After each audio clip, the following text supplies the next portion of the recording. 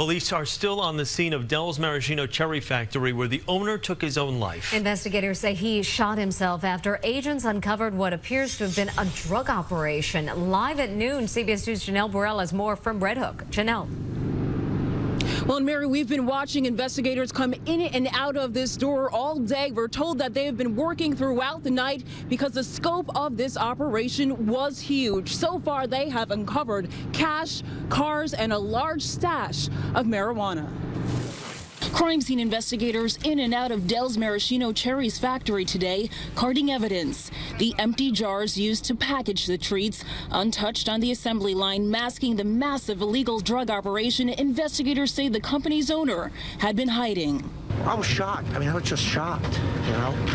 It's a shame. Pat, who knew Dell's owner, Arthur Mandela, among many in this Red Hook neighborhood, left stunned. Mandela dead from a self-inflicted gunshot, and now sources say behind his family's popular 67-year-old cherry business, they're still uncovering what appears to have been a marijuana growing and distribution operation. Detectives finding hundreds of thousands of dollars in cash stashed in suitcases, and behind a makeshift wall in Mandela's office, roughly 100 pounds of marijuana, as well as luxury cars, all hidden within the property on Dykeman Street. Shocking, surprising, you know. Didn't expect it. The raid began with a sting by state and city agents Tuesday, sweeping the building to see if Dell's had been illegally dumping hazardous materials.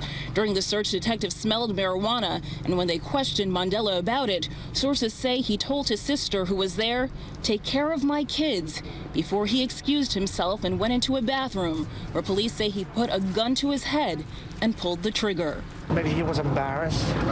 That's what I could think. That's the only thing I could think of. The business for now shut down, forcing this trucker who drove all the way from Indianapolis to pick up a shipment to head back home. They canceled my load. I'm going back now. Even Mandela's ex-wife turned away from what now has become a crime scene. Everybody loved him in the neighborhood. Everybody loved him. He was a good guy. Yeah, and this is one of the most famous cherry companies, supplying companies like TGI Fridays and Red Lobster, all of that on hold as this investigation continues. We're live this afternoon in Red Hook, Brooklyn. Janelle Burrell, CBS 2 News. Janelle, thank you.